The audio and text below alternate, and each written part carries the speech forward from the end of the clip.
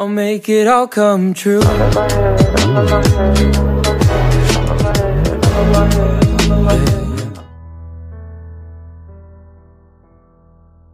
Surround yourself with greatness.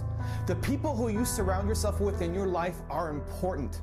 If you surround yourself with people who build you up, who make you grow, who challenge you to be better, you're going to become great.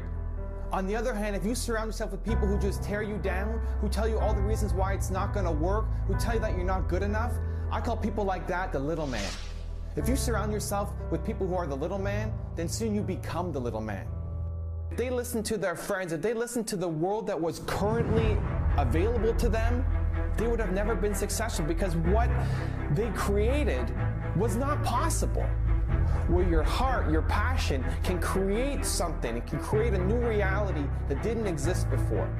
So you want to do things because it's the right thing to do, because you were meant to do it, because you feel it. And that comes from your heart, not because it makes logical sense to do it. You can always come up with an excuse why you can't do something.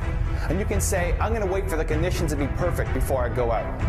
The conditions are never perfect. If you wait for the conditions to be perfect to make your dream a reality, then you're going to be sitting on your dream for the rest of your life. If you want something, you go get it.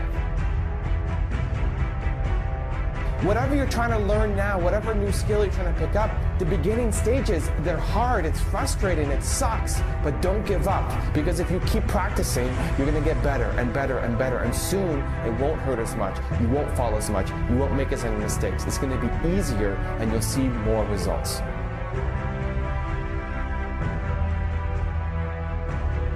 Ignore the non-believers. If you have an idea, you're going to have people in your life who are doubters, who don't believe in what you're doing, who will tell you to do the safe thing, the smart thing, and go get a job, that your dream is just not possible. This is a stupid idea. You're going to have a lot of those people in your life, especially if you have a big idea. All you get hit with is negativity. People saying, no, no, no, no, no, no, and telling you all the reasons why it's not going to work out. And it's so dangerous because you have a little bit of doubt yourself.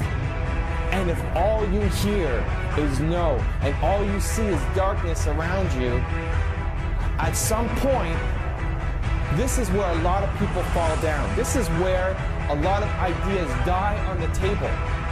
Because what happens is you start believing in other people and what they're saying more than you believe in yourself. You start thinking, these guys know what they're talking about. Maybe I am crazy. Maybe I don't know what I'm doing. Maybe this idea really is stupid. And you end up quitting. And then you see, a little while later, somebody else making huge dollars from your idea. And you kick yourself and you say, that should have been me. I knew this was a good idea, but you stopped believing in yourself and you started believing the doubters.